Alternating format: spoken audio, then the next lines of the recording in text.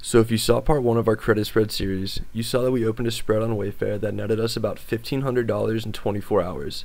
And it's not just that spread. This year we've made profit on over 90% of the credit spreads that we've opened. We've identified a 4-step approach that anyone can follow in order to start opening spread after spread and start stacking dollar after dollar. Welcome back to the Hourglass Trader, where as time passes, we make money.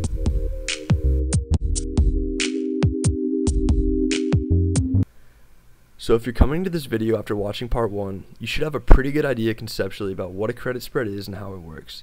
The biggest question you're probably left with is, how do I get started? When it comes to opening a winning credit spread, there are 4 main steps we've identified to help you open a winning trade. They are as follows. 1. Picking a stock. 2. Picking a direction. 3. Picking a strike price. And 4. Executing the trade. This is a pretty high-level overview of that 4-step process, so let's dive a little bit deeper into what each of these steps means. So as you see in the bottom right, step number 1 is to pick a stock. One of the most important things I tell people is to only trade things that you're familiar with. So if you take a look over here, we have a watch list that has just over 20 stocks. As I watch the market through the day, I'll take a look at how each of these individual stocks moves and see if there's anything that's kind of outside of my expectations. One such instance occurred with Wayfair. If you look here on the chart, it was trading at about a 195 to about 210 range, but during the day it went all the way up to 222 and broke out of that. Based off what I've seen, Wayfair was on my list. I'd monitored the price pretty closely lately. This is unusual. So what we would do is we would try to play the stock back down.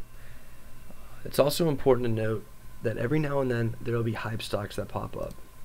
Things like, if you look at Tesla, where over the past 30 days the stock's gone from $900 up to $1,600, which is an absurd jump. And if you look on even a further time frame, it's gone from $200 up to that $1,643 over the past calendar year.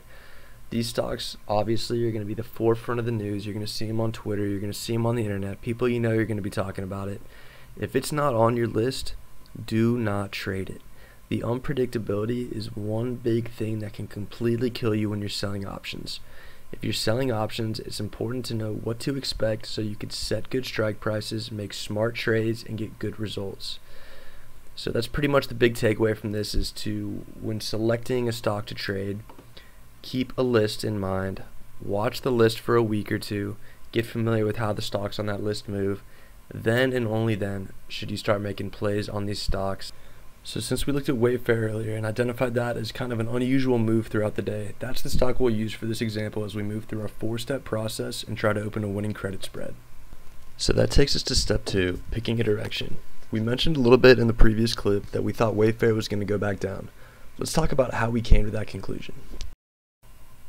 So here we have Wayfair stock from the beginning of 2020 to the moment that we decided to open this credit spread. It's pretty clear what the trend is, as back at the beginning of the year it was trading at $45 a share, all the way up to, as you can see right there, $219.50, with the high of $222.30. So kind of looking at the chart recently, this line right here represents kind of the end of May. Every time it breaks out, there's a little bit of a fall back down. It breaks out, there's a little bit of a fall back down, breaks up, down, up, down, up, down. So it's pretty clear that's something that had been on my watch list, and it's a pattern that I'd noticed. So let's skip ahead to looking at the week of Wayfair's price activity when we decided to make this trade. So here we are, it's the week leading up to when we made the trade. This right here is when we decided to make the trade. You can see, as we talked about on the last step, that it was trading a little bit of a range right here, and it decided to break out of that range. We know Wayfair on a technical basis is very overvalued. The book value of the stock is negative despite this incredible growth. So as a company, I don't think this stock price is an accurate representation of the true value of the company. So that's the reason that we're going to play it back down every time we see a spike. So the question now is, where are we going to play it back down from? So that's going to lead us to step 3, where we talk about picking strikes for our spread. So here we have Wayfair again. We're going to zoom in onto the 1-day chart. And we're going to draw something here called a trading channel. We don't get into a lot of TA, but this is kind of one thing that I think is pretty important when analyzing a stock. So a trading channel is going to be 2 parallel lines, and throughout the day it's going to go in the same direction, but in general, as you see from these lines we draw, it'll bounce off the top and off the bottom of these lines and trade within the channel. When we zoom in right here, you can see that it's at the top of the channel, And if we go back out to the 20-day chart, another interesting thing here, and I'll pause it for a second, is we like to talk about psychological barriers. The all-time high is one of those psychological barriers, and as you can see here, it's at $221.54. So as the stock approaches the all-time high and is additionally at the top of the trading channel, that gives us even more evidence as to why we think this stock is going to fall, in addition to the awful valuation of Wayfair that we talked about earlier. So what strike price are we going to pick to play the stock back down?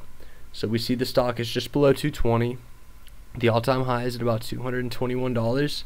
We're going to pick our short leg, which is the strike price that we're going to want to keep the stock below, at $222.50.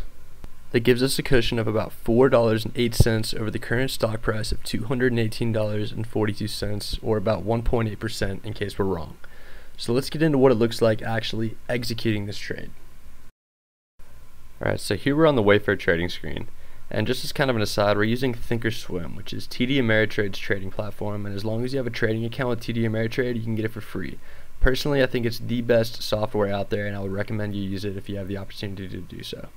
So let's get into the option chain. So we've paused it again, and if you're a first-time user of this software, this can be pretty intimidating because you're looking at this, there's a lot of numbers. When the market's trading, a lot of things are moving. So it's important to note what exactly you need to look at and be familiar with in order to open a spread. So for starters, right up here is the price. This is going to change obviously throughout the day. It's important to know what the price is so that you're familiar with what a good option price is. If something moves quickly, you may want to change your trade. And down here, this is where the actual option chain is. You have the option to change how many strikes you can see in case you want to see more or less. But what you might be noticing is that these are only single legs, and for a vertical spread, we need 2 legs. So we'll click right here. So now you'll notice that instead of the single legs, we'll have the entire spread, both legs laid out right here. And on the left side, you got the calls, and the right side, you've got puts. So like we talked about for our Wayfair spread, we're going to want to trade a call spread. So we're going to press right here under the bid column, which means that we're going to be selling it. So when you click this, make sure that it opens up that these rows down here are red. If they're green, that means you're buying the spread and it's a debit spread, and that's not something we want to do because that's not a strategy that derives its value from theta. So if you look right here, you'll see both of the legs, and if you look right here, you'll see the price of the spread. And one thing that we want to be very specific about is that we always want to have a limit order selected. Do not have a market order selected when you're trying to open a spread. One of the hardest parts of opening a spread is finding a good value fill price.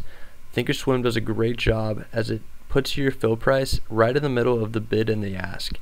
And if you really want to play with it sometimes, if your order's not filling, for example, you could play with this sliding scale right here, but we find that the best value comes when you have that sliding scale all the way to the right, because that represents the dead center between the bid and the ask.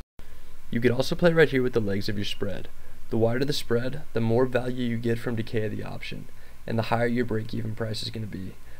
But conversely, the higher your max loss is going to be. Typically, the best max gain to max loss ratio is going to come on the tightest spreads, but if you're looking to immediately benefit off the decrease in value of an option, a wider spread is a good idea.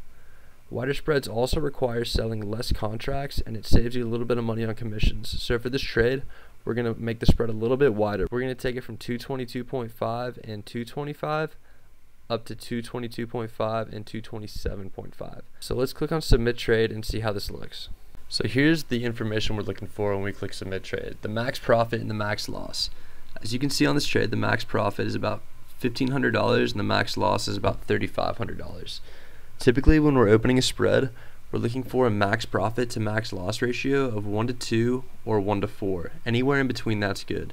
And the max profit to max loss ratio here is 1 to 2.4.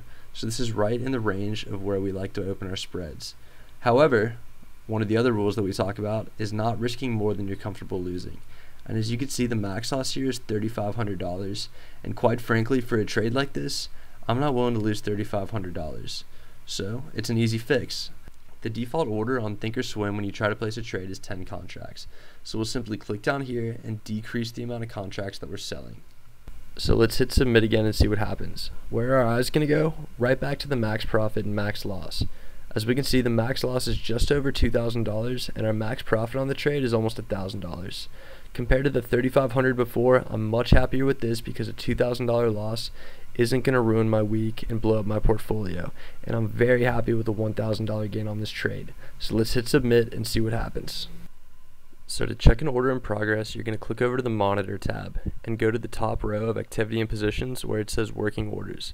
There we see our order, where we put a price in of $160 and the mark's only $1.47, which means that we're trying to sell for more than it's worth. So what are we going to do? We're going to adjust the price of our trade by right-clicking up here and clicking Edit Order. And if you look down at the pricing mechanism that we looked at earlier, it says that $1.45 is a fair price.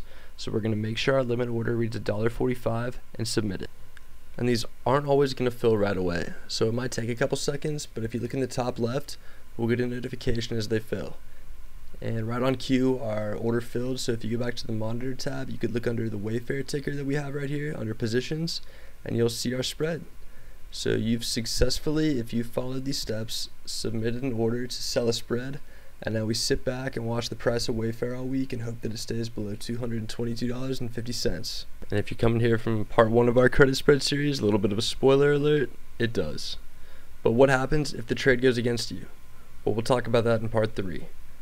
Thanks for tuning in, and feel free to follow us on social media. We've got our Twitter handle right here. Please subscribe to our channel, like the videos, leave comments. I'll try to get back to any comments or questions you guys have, whether they're on here or on Twitter.